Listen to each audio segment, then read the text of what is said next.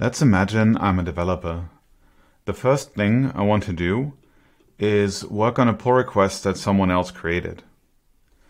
I'm in GitHub for this demo, but the flow would be the same in GitLab and Bitbucket. Now, traditionally, I would check out the code and set up the various tools I need in order to do the review. With this code, that would include things like Python, Docker, NPM, a compiler, my IDE, the list goes on and on. With Gitpod, all I need to do is click on this button. Amazing, right? Gitpod takes the pull request and sets everything up I need automatically. Once it opens, I've got a fully running application and complete dev environment that includes everything I need to work on this pull request.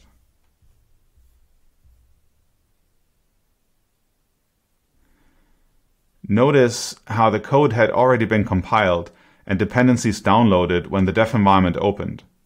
That's because of Gitpod's prebuilds. Think of it as a CI system, but for dev environments. When a code change happens, Gitpod recognizes the change and prebuilds some aspects of that environment for the engineer. Jan can download the internet before the engineer even opens the workspace. This saves a ton of time. And I promise, this isn't magic. But how does all of this get created?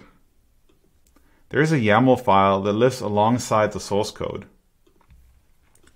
Traditionally, this would be an outdated README that an engineer would manually execute.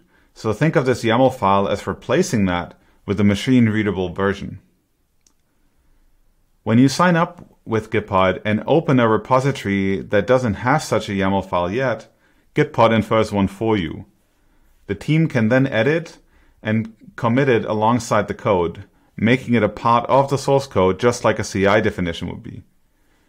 In that file, the team can provide tools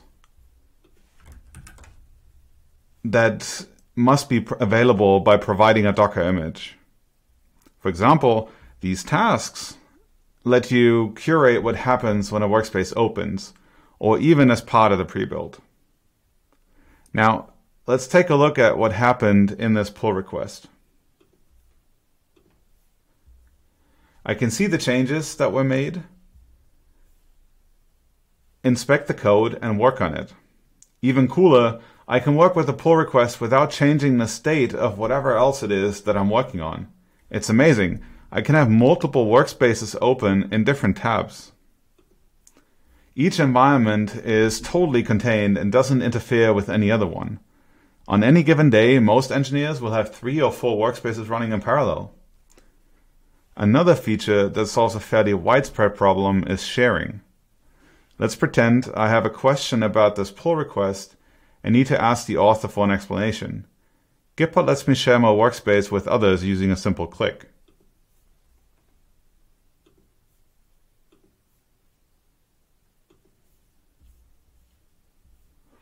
I send it to them, and boom, that person has access to the exact same environment and is able to interact with all of the same services.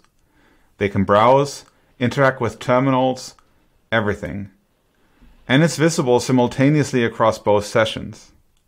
Now, running top probably isn't what I do, but it does a great job at showcasing this. Think of it as instantaneous pair programming without lifting a finger. Finally, let's look at the admin UI. This is where any member of your company here will go to start their day or administer users.